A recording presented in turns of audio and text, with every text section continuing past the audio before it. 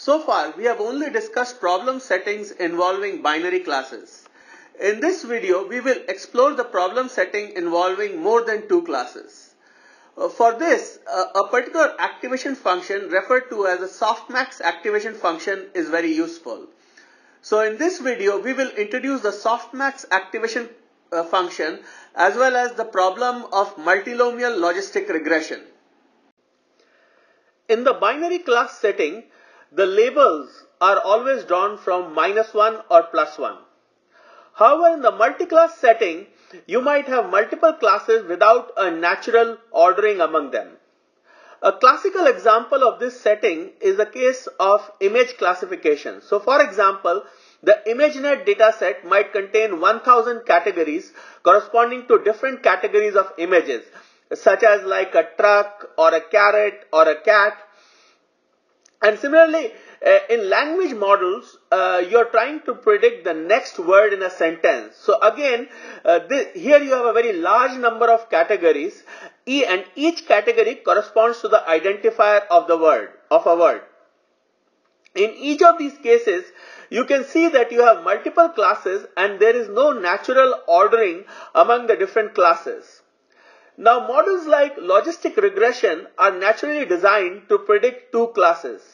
The two-class case is a significant simplification because you can always impose an arbitrary ordering between the different classes.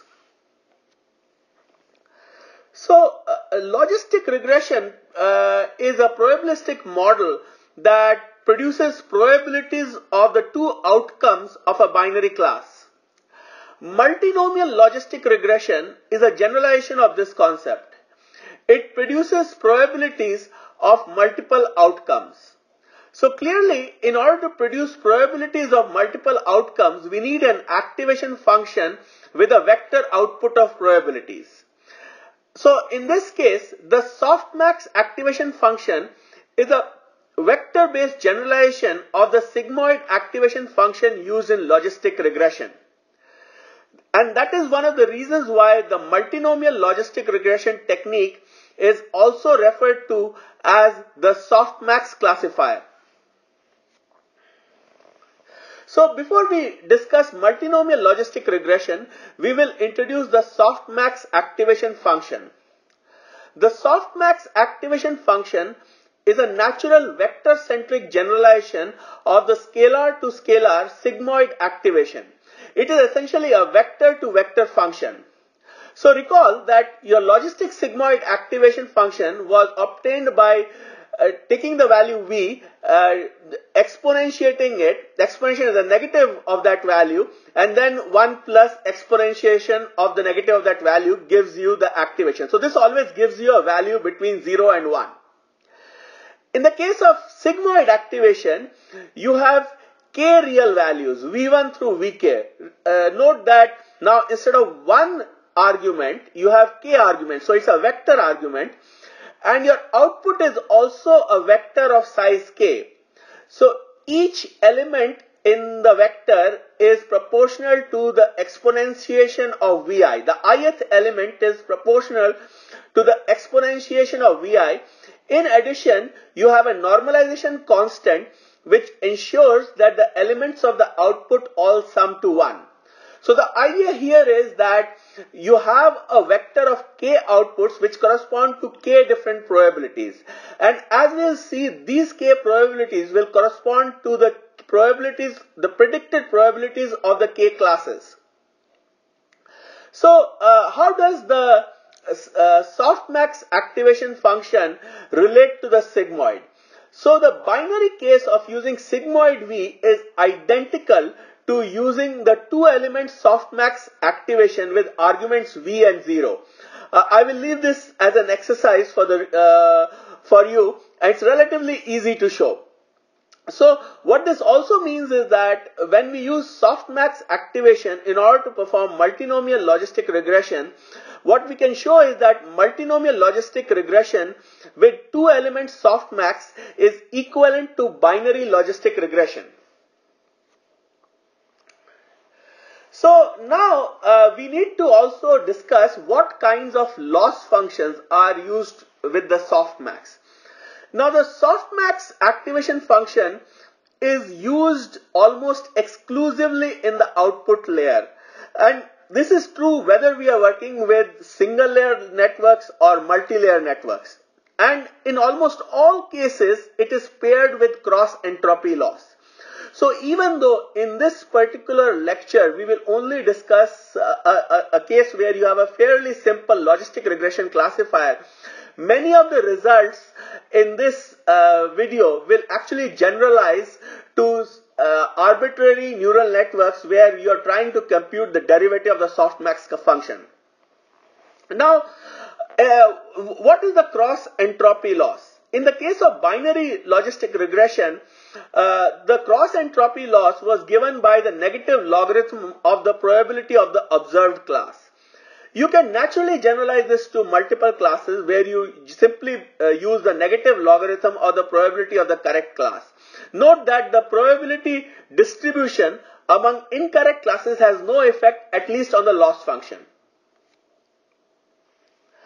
So now let's look at what happens, how we can express this cross entropy loss in terms of the real value Vi on which you are applying the activation function. So you have the softmax probability vector y1 through yk, which is given by this expression given by the exponentiations of the values of the argument of the softmax. So the cross entropy loss is given by minus log yc, where c is the index of the correct class. Now, if you work out the details, if you express this in terms of the pre-activation values, we want to express this in terms of pre-activation values v1 through vk, you can easily show that the cross entropy loss is given by minus vci plus the logarithm of the sum of these exponentiated values. That is essentially your normalization constant that you are using in order to ensure that the softmax activation values the sum to 1. So since the softmax is almost always paired with cross entropy loss, we can actually directly estimate the derivative of this loss function with respect to this pre-activation value Vi. And this result will be useful not just for multinomial logistic regression, but it is generally true. It will generally be useful across a variety of multi-layer neural networks where you are using softmax activation, because in almost all of those cases you will be pairing the softmax activation function with the cross entropy loss. So what do we need to do? So essentially this loss function, as we already saw in the previous slide, it is expressed in terms of the pre-activation values as minus Vci plus log of the normalization constant. So we can essentially differentiate this with respect to Vi, and when we differentiate this with respect to Vi, it is easy to show that the loss derivative is given by the expression at the bottom of the slide. So basically it is best expressed in terms of the post activation values, which are the probabilities y1 through yk, and if the partial derivative of the loss with respect to Vr is given by yr minus 1 if R is the correct class, and it is given by yr if R is not the correct class. So now that we have set up the loss derivative of the softmax, we are now ready to introduce the multinomial logistic regression classifier's neural model, and then we'll see how we can use this loss derivative in order to derive the gradient descent steps. So in multinomial logistic regression, the architecture is somewhat different from the architectures that we have seen so far. Here, rather than having a single weight vector, which is what we used for binary classes, we have k different weight vectors. So the weight vector Wi belongs to the class I. Ideally, what you want to do is that for an instance that belongs to the ith class, you want to ensure that the dot product between the weight vector of that class and the training instance is as large as possible. So you want to learn the k parameter vectors such that this property is satisfied. So obviously you need a way to quantify when a particular weight vector is winning over the other weight vectors. And the way in which we do it is by using a probabilistic model. So what we do is that in the hidden layer, in the first layer of the model, we learn a real valued score for the rth class. So this real valued score for the rth class is given by the dot product of the weight vector for that class multiplied by the training instance. So dot product between the training instance and the weight vector for that class. Now what you do is that these scores already tell you which class is desired. Obviously, if a class is predicted to be the desirable one, then it will have a high real valued score, but you convert it to a probability by using Softmax activation. By converting it to probability by using Softmax activation, you can actually get a soft probabilistic prediction, although you can also pick the class with the largest probability value and predict it to be the relevant one. So let's see how we can compute the derivative of this loss. So here you have cross-entropy loss, which is minus log of the probability of the correct class. So for gradient descent, we need to compute the gradient of the loss with respect to the weight vector. Now recall that in 2 slides earlier, we had already computed the gradient of the loss with respect to the pre-activation value. This is the expression at the bottom, and this expression will come out to be very useful. So now what we do is that to compute the gradient of loss with respect to the weight vector, we can use the chain rule of differential calculus, where we can compute the partial derivative with respect to each pre-activation value, and then compute the gradient of the pre-activation value with respect to the weight vector. Now, an important point is that the gradient of the pre-activation value with respect to a weight vector is 0 for all of the k terms other than the specific class to which that pre-activation value belongs. So you'll have a whole lot of 0 terms, and you'll be left with only one term in this expression, and the gradient of the pre-activation value with respect to the weight vector is simply the training instance. The reason is that the pre-activation value is simply the dot product between the weight vector and the training instance. So when you compute the gradient, all you get is the training instance. And the partial derivative of the loss with respect to the pre-activation value, we already computed in the previous slide. So when you substitute that in, here you get the